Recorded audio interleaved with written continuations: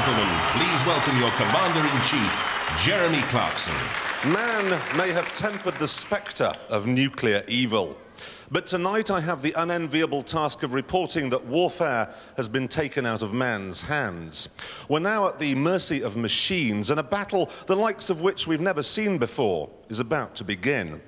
Outside the studio, women have lashed themselves to the railings. Britain is about to witness the birth of Robot Wars, which is all about robots fighting. They're all in the pits now, though, with Philippa Forrester. I'm surrounded by 36 teams, and over the next few weeks, they're all going to be battling for a place in the grand final. They include some of the best technicians, engineers, and radio control experts in Britain today. But even though there's only a few seconds left before the first event, they're still making final adjustments.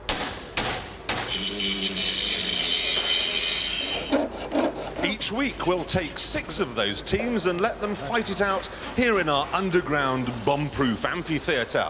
They'll be fighting obstacle courses, they'll be fighting each other, and most worrying of all, they'll be going head-to-head with pure, indestructible evil.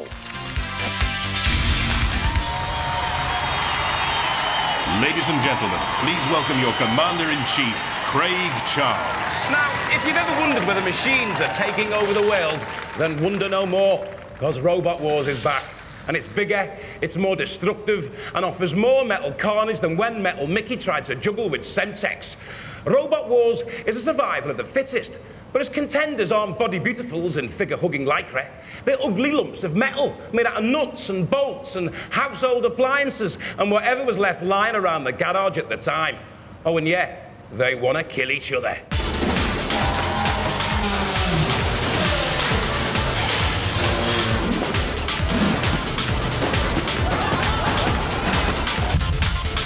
As always, they'll face each other, they'll face dangerous challenges, and they'll also take on the mechanical might of the house robots. And joining our competitors in the pits, yes, she's back again. Here's Philippa.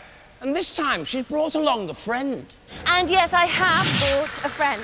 This is the reason why I'm not going to be here much for this war.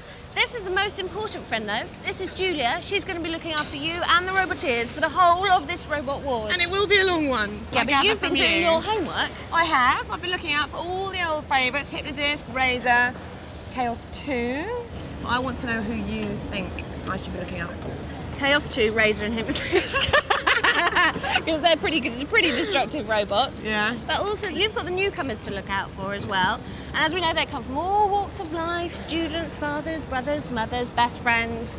None of them will be talking to each other by the end of the war, you know that, don't you?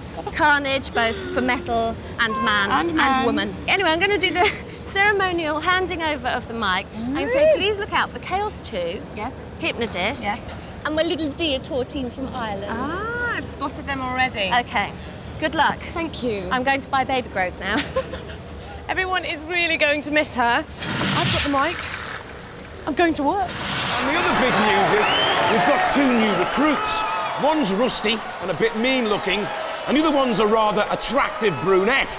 So, Jane, how are you settling in the pits? Yes, Craig, I'm completely excited to be part of all this. Not only do I get to meet some of my favourite robots, but some amazing new ones are going to be taking part at this, the 7th Wars. A completely new breed of robot is appearing. But first, it's over to Jonathan with the lineup of round 1.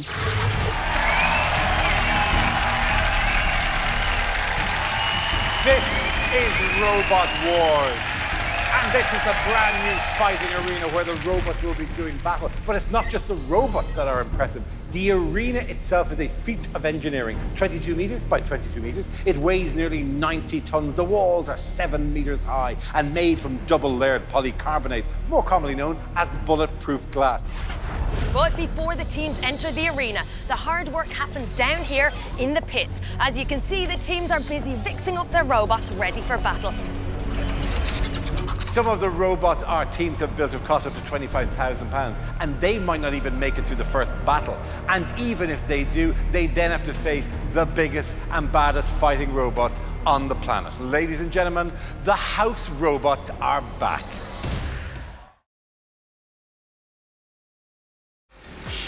Introducing Shunt, a power-packed robot capable of pulling a Land Rover and cleaving all opponents in two with that sharpened steel axe. Dispose of Indefatigable.